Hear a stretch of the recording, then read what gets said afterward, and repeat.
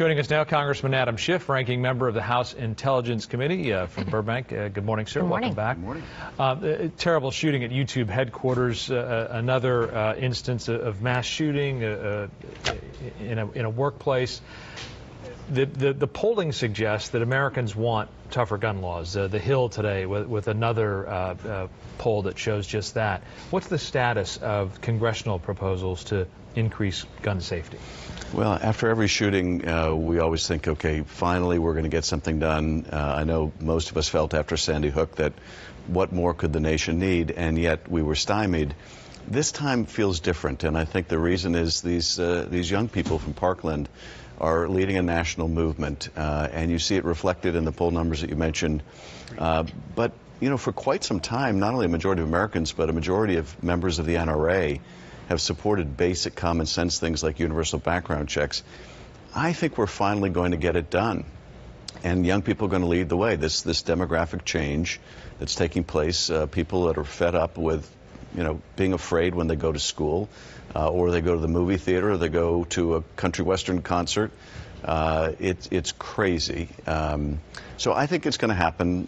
We saw the Florida legislature steps which I would have never imagined the Florida legislature would do. And, you know, we are trying to gain traction again in Congress. The midterm elections, I think, will be very important, and I hope that people in Congress feel a real sense of trepidation if they're not with the program, that they're going to get voted out, and that's what it may take.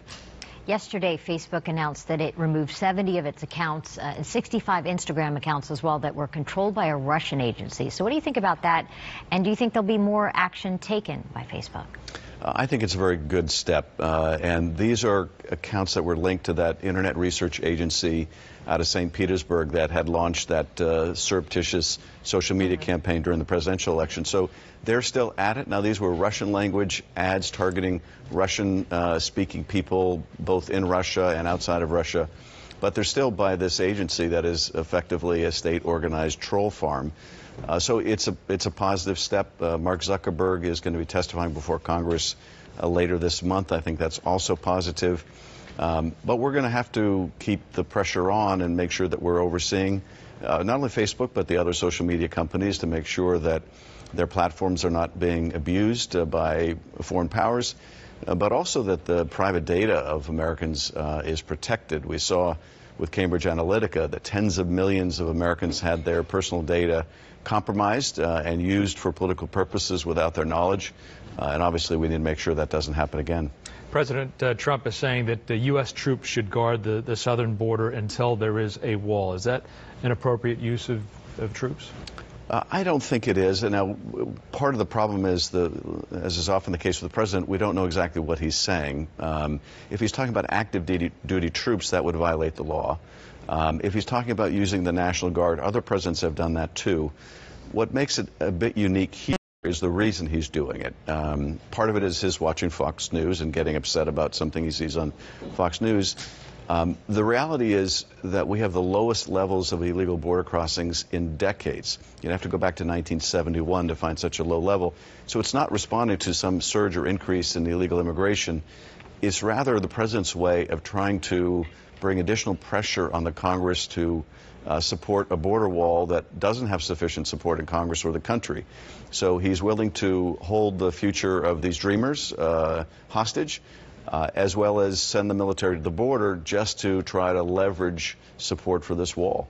Let's talk about DACA. The president blaming you and your fellow Democrats for killing the DACA deal. The president, you know, put a plan on the table a few weeks back saying he would offer citizenship to almost 2 million dreamers if Democrats would agree to more funding for the wall, limiting chain migration, as he calls it, and getting rid of the visa lottery system. So is it dead? Can you guys come together and have a compromise in some way to get this done?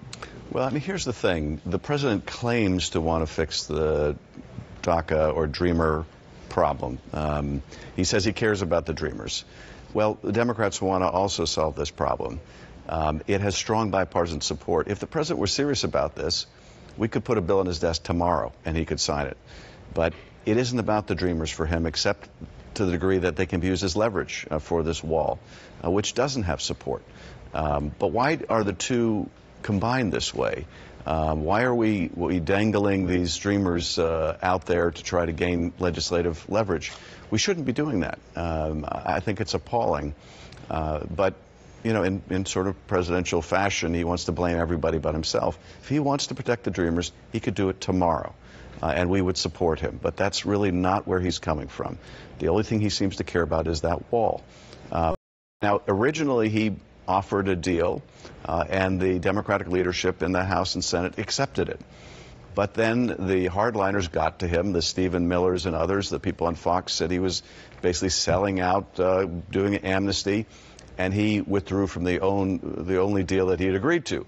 And then he became very hardline and tried to bring in all these other issues like what he calls chain, but what we refer to as family-based immigration.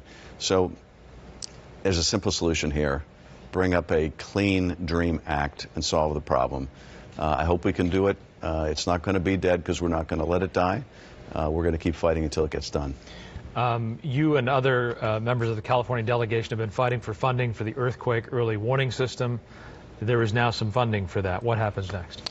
Well, and this is great news. The system is being built out with monitors up and down the West Coast. We were able to get about $23 million in the federal budget, which should be enough to finish the build-out.